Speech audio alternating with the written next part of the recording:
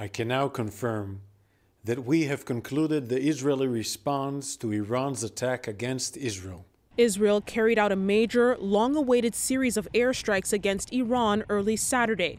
The strikes, which lasted for a few hours, were in retaliation for Iran's missile barrage against Israel on October 1st. There were concerns that energy infrastructure like oil terminals, oil facilities, nuclear research facilities would be struck.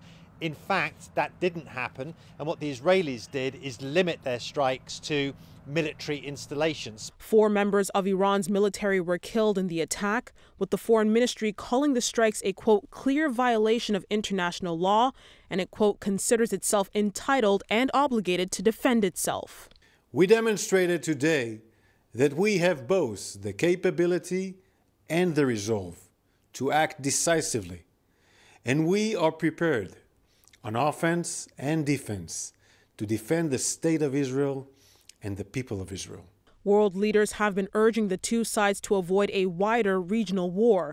According to senior U.S. administration official, President Joe Biden encouraged Israel to design its attack against Iran in a way that would deter further escalation. My hope is this is the end. The most important thing here is de-escalation. By refraining from attacking Iran's oil or nuclear sites, Israel has potentially left room for de-escalation, but it is unclear whether Iran will respond to this latest attack. If the regime in Iran were to make the mistake of beginning a new round of escalation, we will be obligated to respond. Our message is clear.